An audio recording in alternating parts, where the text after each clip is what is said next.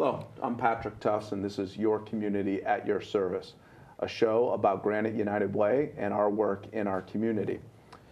Your Community at Your Service is scheduled to have 6 episodes this year. This is the second of those episodes, and today we're focusing on a great program, Youth Venture.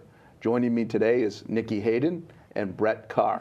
Welcome to the show. Oh, thanks. It's great to have you both here. Nikki, I'm going to start with you. Okay. Can you tell me a little bit about Youth Venture and what the program is?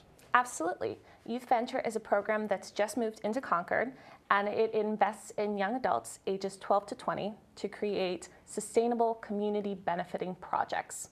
Every single project is youth created and youth led, and Youth Venture acts as a catalyst to get them started.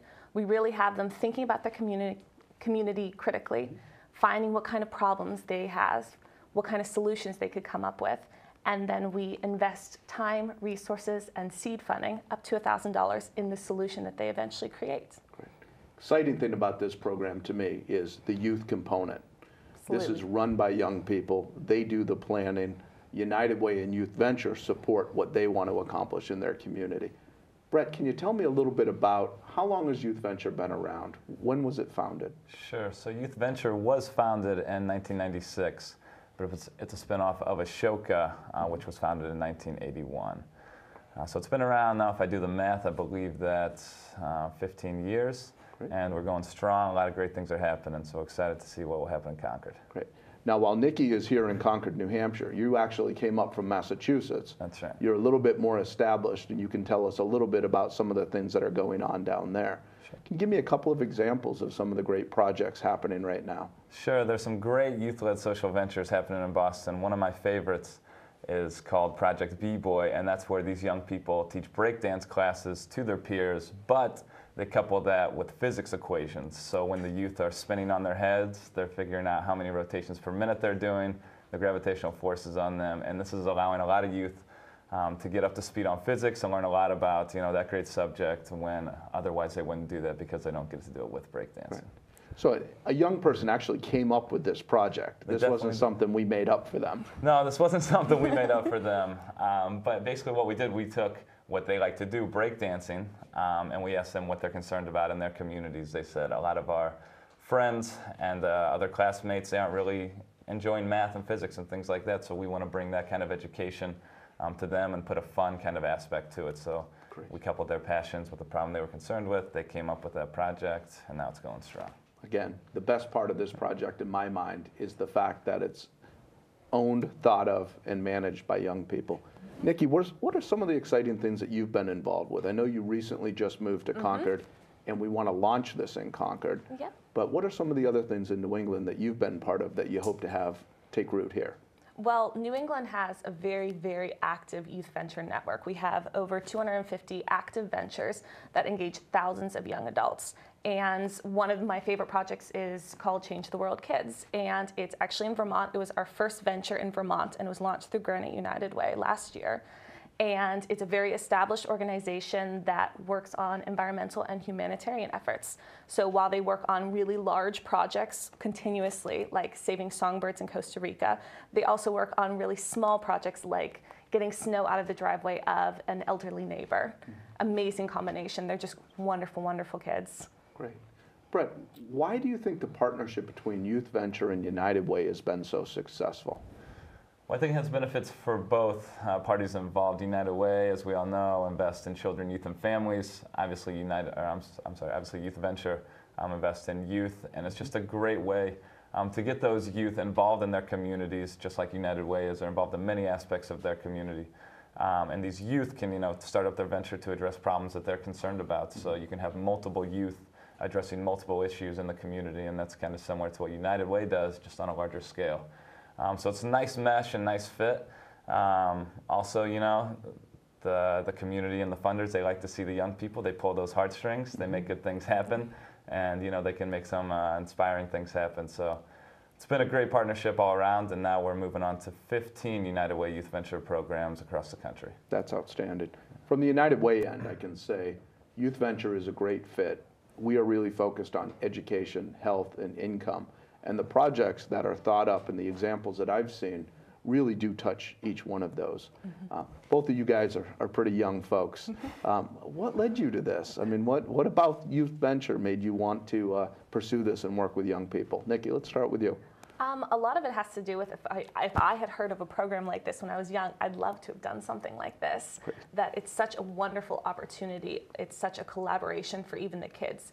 We talk about seed funding. This is non-competitive grants. So these kids aren't competing with one another for money or for funds or to get the most praise. They're working together. And that youth-led aspect and that collaboration really creates some great projects.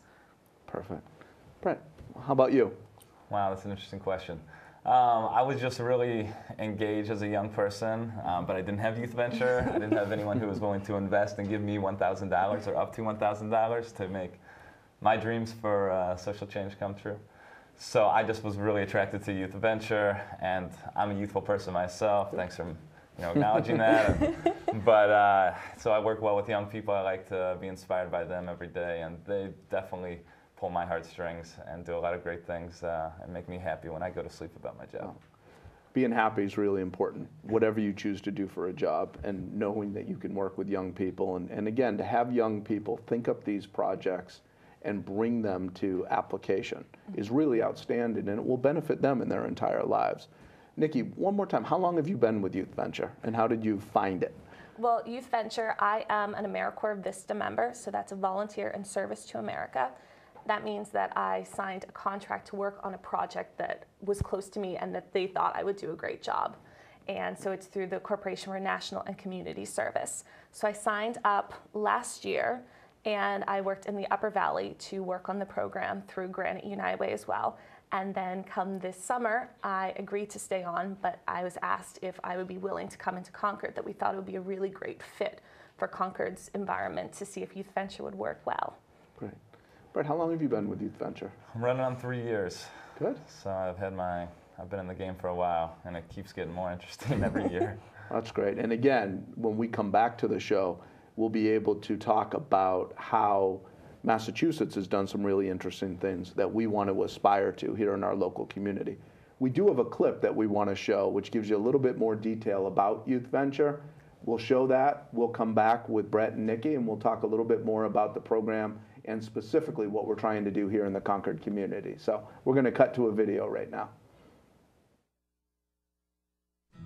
In India, in Jaipur, on one of our sites, there was a girl named Rohini, and she was, one of the happiest of girls. She used to go to school every day. She used to play along with her friends, just a normal girl in everyday world. Actually, when she was about 12 years old, she stopped going to school, and no one knew why. She just stopped. She stayed at home. And when we started to see that dynamic, we were a bit concerned, and we finally realized that she had actually entered puberty and had gotten her periods. Her school didn't have any access to bathroom facilities for her to feel comfortable going there and, learning about her sexuality. We actually raised funds to build those bathroom facilities for girls so that not only her, but other girls who had dropped out of school came back and were able to feel more comfortable in learning with their peers.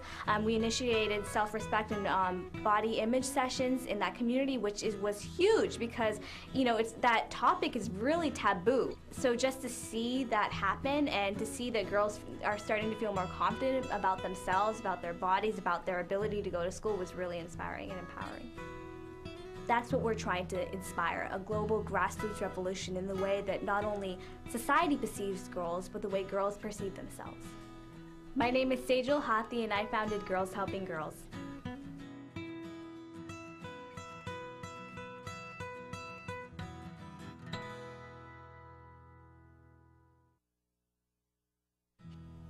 Human rights contains an amazing ideal. Human rights talks about everyone should be free. So romantic, but so real in this century, in this generation, where we have a chance to gather together, where we have a chance to communicate to each other for once. It never happened in our history. Now we have a technology to see each other smile and say, that's a human too, just like me. And I think that is a fundamental part of creating a fabric of a new humankind, that we're seeing each other once and for all as one humanity. We have a chance to create something new, and human rights has to be that foundation for the new chapter in our human history. My name is John Kilem, and I study Human Rights Live.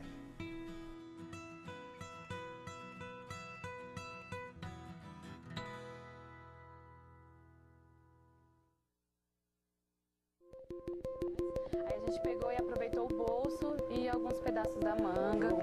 Je m'appelle Maxime La Blancherie et mon projet est d'aider différents groupes de musique à se former et à faire passer. Que principalmente promueve el liderazgo juvenil y Our trabaja project is temáticas to make medio ambiente. biodiesel through energy efficient ways and to use the biodiesel. Elas são vendidas aqui no Brasil e também são exportadas através de. I came in about a year and a half back where I was volunteering at a concert. Movement where we use art as a vehicle to transfer the message to the youth. Depuis que j'ai des enfants qui sont en bas âge, je me rends compte que we use performing arts such as drama, poetry, dance, and any kind of art you can think of. I've realized that we are not alone. I've realized that there are so many different young people globally who are doing the same thing we are doing. Hey, don't look back, look forward, and never stop until you reach your goal. Young people working all over the world on things that are extraordinarily similar. You can be cool. You can be as cool as a Diddy. You can be as cool as a Nick Cannon, a Jay-Z. It's about growing and it's about learning how to be with people. It's about learning how to manage a team. It's about learning how to be in a team. Once you start talking about your dream, once you start presenting your dream to people, you get very, very passionate about it. Then there's no looking back. These young people are already doing it. They're already taking action all over the world. You know, doing good, creating change is a global initiative, and that it's defining our generation.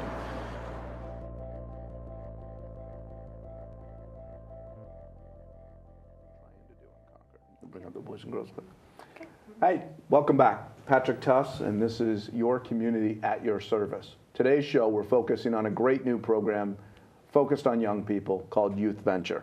Nikki Hayden, Brett Carr are my guests today, and we're going to go right back into, Nikki, what do we want to do here in Concord? You're new, you just moved to the community, you want to make connections, and we want to bring this program to Concord. What are you thinking about? Well, absolutely. We're trying to create a permanent place for Youth Venture that in years to come, when I'm gone from the program, when Brett's probably gone from the program, we can look back and still see that there are a lot of young people involved in the program.